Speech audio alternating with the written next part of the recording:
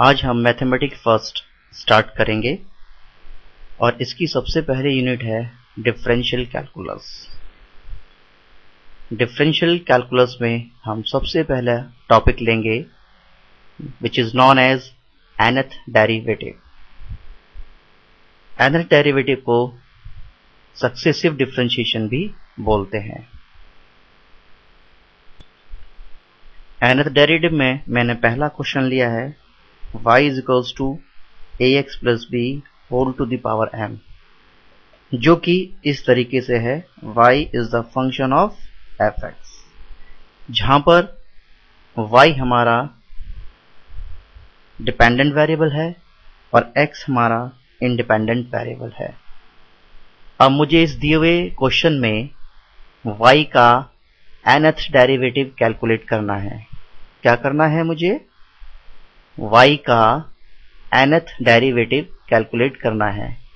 इसका मतलब है कि मुझे y को n टाइम्स डिफरेंशिएट करना है और एक रिलेशन सेट करना है।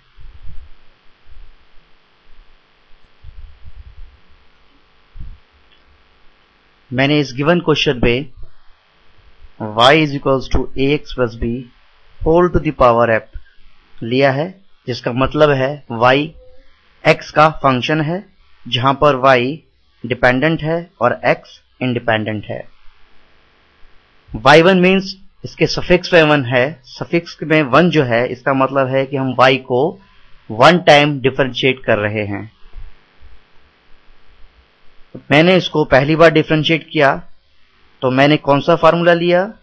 y is equals to x to the power n, जिसका डिफरेंशिएशन होता है dy by dx is equals to n x to the power n minus 1, and this dy by dx is said to be y1. In the similar fashion फिर मैंने क्या किया, y1 को दोबारा से डिफरेंशिएट किया, जिसका डिफरेंशिएशन क्या आता है m minus 1 ax plus b whole to the power m minus 2 into differential coefficient of ax plus b। अब चूंकि मुझे ax plus b का डिफरेंशियल कोएफिशिएंट लेना है तो यहां पर b क्या है? प्योरली कांस्टेंट, जिसका डिफरेंशिएशन क्या होगा? 0। और ax का x के रेस्पेक्ट में डिफरेंशिएशन क्या होगा? a ऑलरेडी पहले से प्रेजेंट था, सेकेंड टाइम में एक a और आ गया, so it becomes a square. इसी तरीके से फिर मैंने y2 को 1 मोर टाइम डिफरेंशिएट किया x के रेस्पेक्ट में।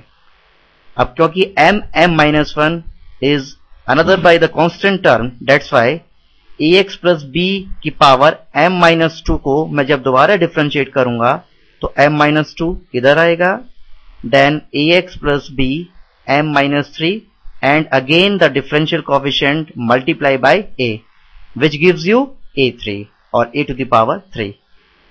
अब मैंने केवल क्या किया, दिए हुए फंक्शन y को 3 टाइम्स डिफरेंशिएट किया। मुझे इसी से पता लग जाएगा कि yn में क्या आंसर आएगा, और उस आंसर के लिए एक कीवर्ड है दैट इज सिमेट्री।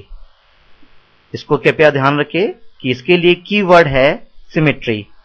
सिमेट्री से मुझे पता लगेगा कि nth टर्म में जाके क्या क्या अल्टरेशन होना है और क्या क्या रिलेशन मुझे मिलना है। जैसे देखिए, जब मैंने y से y1 पर आया तो मुझे क्या अल्टरेशन मिला? ax प्लस b का मल्टीपल m आया है और a आया है। मैं कह सकता हूं if there is 1 then m to the power 1 and a to the power 1। When we got y2 means if there is 2 then there is 1 and there is m minus 1, there is also 2 and there is also 2. In the similar fashion, if we reach to the y3, that is if there is 3 then there is m minus 1 and m minus 2, means if there is 3 it is left by 1 and ax plus whole to the power m minus 3. In the final round we can say that if there is 3 there is 2 there is 3 and there is 3. In the similar fashion अगर यहां पर मेरा 3 है तो मुझे यहां पर एक कम मिलता है 2 और यहां पर सेम मिलता है 3 और यहां पर भी सेम मिलता है 3।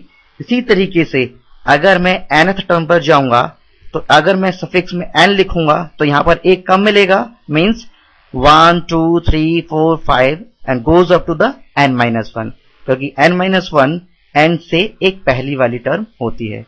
इसी तरीके से क्या चीज मुझे और क्या ध्यान रखना है, इस रिलेशन को अगर मेरा यहां पर 1 था तो यहां पर मेरा 1 था, अगर मेरा यहां पर 2 है तो मेरा यहां पर 2 है, अगर मेरा यहां पर 3 है तो मेरे यहां पर 3 है। तो इस फंक्शन को मुझे कैसे लिखना पड़ेगा, check it out, ax plus b whole to the power m minus n, and this is your final answer. मैंने क्या किया, y को n टाइम्स डिफरेंशिएट किया और मुझे जो सबसे लास्ट वाला रिलेशन है हम क्या कहेंगे इसको, this is the nth derivative of the given function y।